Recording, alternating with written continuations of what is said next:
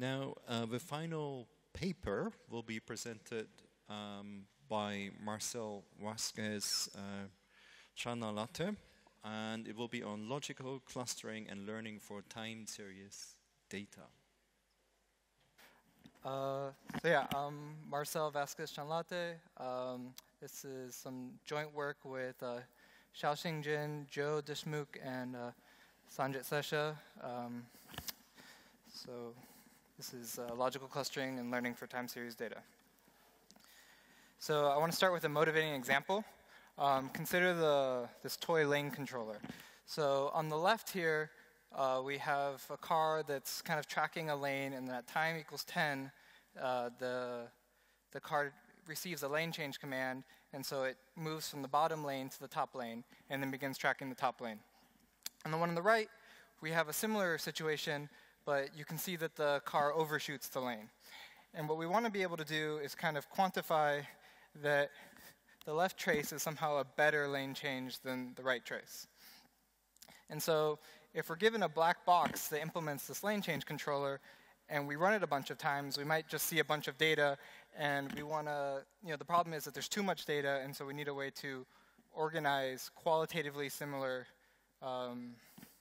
traces. So this type of problem shows up a lot, even when you actually have the model of the data, because oftentimes the engineer that made the model, doesn't quite understand, they haven't written down a specification for you, they haven't told you how these things are supposed to work, they haven't told you what exactly it means for there to be a lane change, and so we would like to automatically, group that these lane changes are better than these lane changes and have a descriptive reason as to why.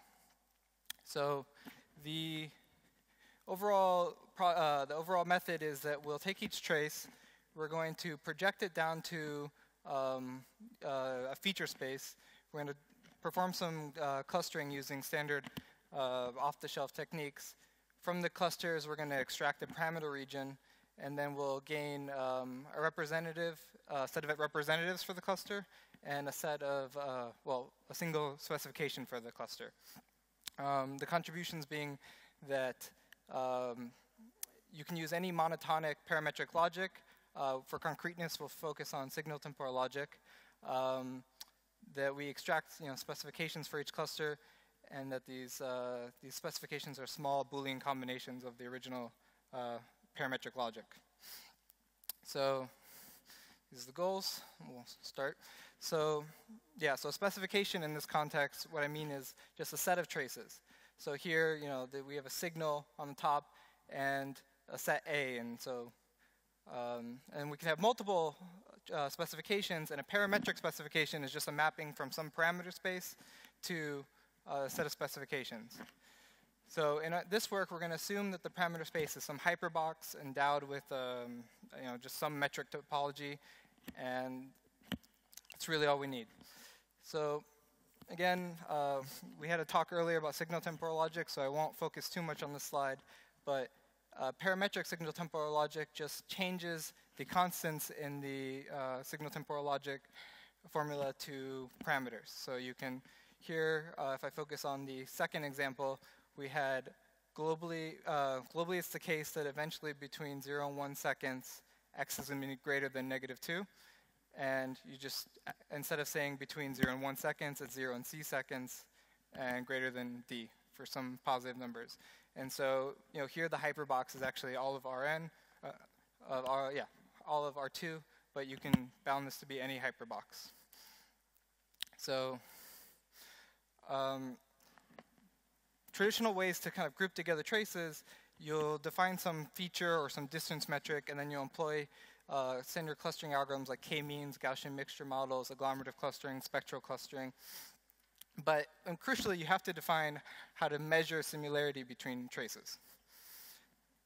So kind of a straw man that you can use is dynamic time warping, where what you're doing is you're comparing the similarity of the shape of the two signals. So on the top here, we have one signal, and on the bottom, we have another signal.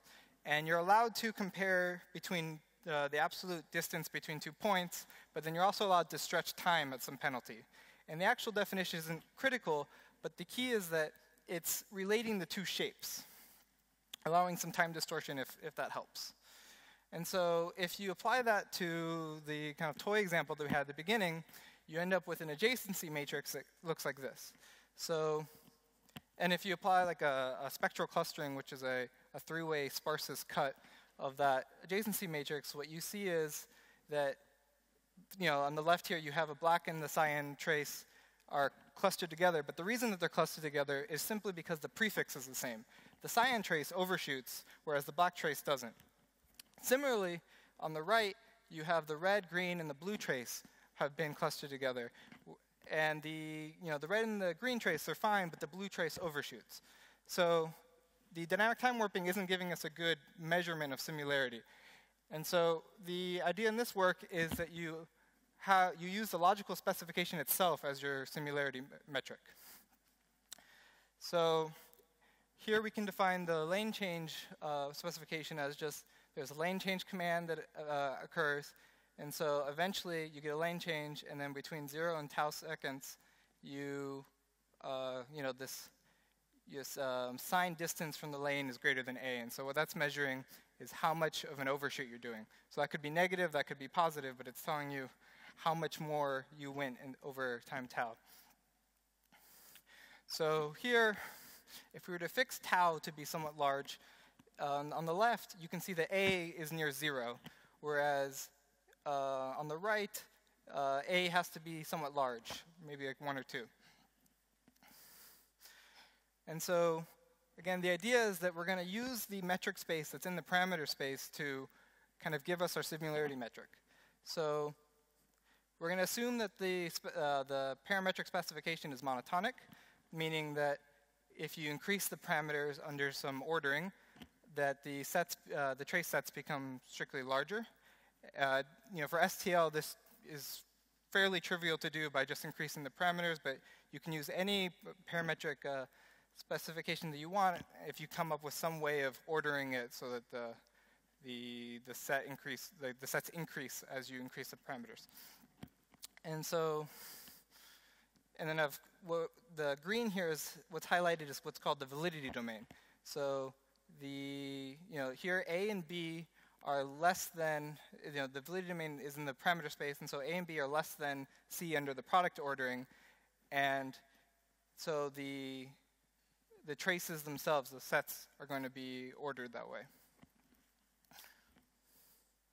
So what we can do after we're given the validity domain is we can use the boundary of the validity domain to compute what's a tightest set of parameters, such that if you were to perturb the parameter anymore, you might become unsatisfied. So it's on the boundary.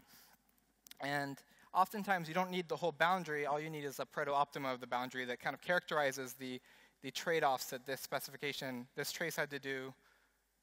What trade-off in the parameters you had to do to satisfy this specification. So here, the blue trace maps to that point P1, and the green trace maps to the point P2. And the specification that I showed earlier, the lane overshoot, is monotonic. So if you increase tau, it becomes easier because you have more time to get above the lane. And if you decrease A, you're able to, there's less of a threshold for what it means to be greater. So if you apply this projection using lexicographic ordering to linearize the ordering so you actually get a single point, then you end up with this embedding into R2. And if you apply, if you use the distance metric in R2, where you normalize with respect to the standard deviation, you end up with this sparse cut. And this does more or less exactly what we say with respect to our specification. So the cyan and the blue trace are clustered together because they overshoot, whereas the red, black, and the green trace, even though the black trace was kind of swerving at the end, the specification just said that when the lane change happens, then it becomes a good, it doesn't overshoot later. So they're grouped together. And then on the left, those two both kind of ignore the lane change command, so they're grouped together. So another thing that we'd like is to be able to generalize the clusters that we learned. So the idea is that we take the projection and we use the parameter ranges we compute a bounding box that corresponds to a set of parameter ranges. Then, because of the upward closed nature in the parameter space due to the monotonicity, if you have a single point P1 and then 2 points on the edge of the bounding box, you can use the syntactic expression phi of P1 and not phi of P2 and not phi of P3 to encode that bounding box as a single specification. Lastly, from our goals, we wanted a set of representative traces that capture everything. And the observation here is that if you have something like this homotopy between the spikes, in the parameter space, this just corresponds to a line. And so if you understood what it meant for a spike to be kind of flat with these parameters and then it became more spiky as you increase the line, you don't really need to see what's in between, because what's in between is captured by these by your specification. And so we call these extremal traces the representatives of the cluster. So I'm going to wrap up, but the case studies, we did 3 case studies in this work. One was for detecting bugs and overshoot of a prototype diesel engine. The second was for US 101 freeway driver characterization. And the third was for identifying common mistakes made by students in programming these robots in this massively online course. So in conclusion, for each trace, we project down to the parameter space, we cluster, we get representatives and a specification. And then for future work, we're hoping to kind of remove the need to come up with a specific template or parameterization based off of some very guided enumerative search. And then also using the validity domains themselves, the boundaries of the validity domains themselves as features, to remove the need to come up with a projection.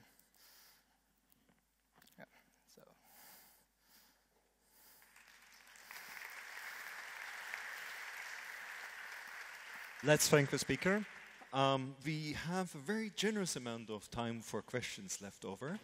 And I'm wondering if maybe not all questions got answered in the course of his presentation. So who wants to step forward? Yes, please.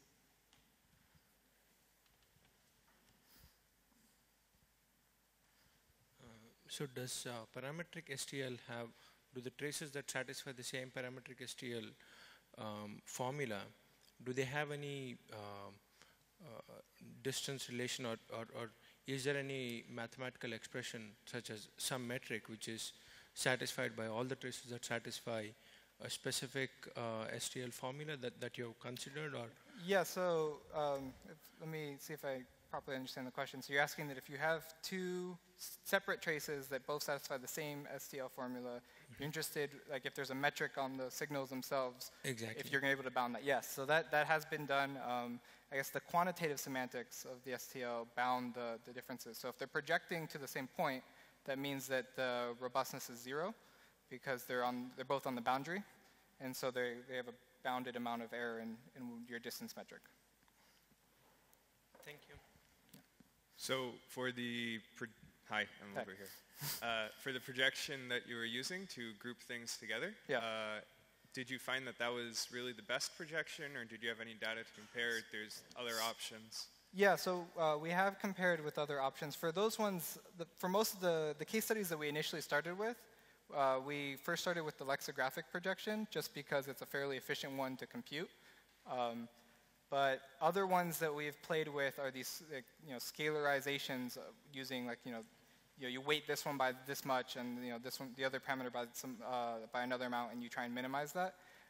Those work well when you want 2 parameters to be roughly the same. But the follow-up work that we're doing with using the boundaries as features kind of eliminates this whole need. And so we're hoping to have a post-story projection. So what you would do is you would cluster and then you would figure out the projection. Thanks. All right. If there are no further questions, then I would propose we give not just this speaker, but all the speakers in the session a further round of applause, please.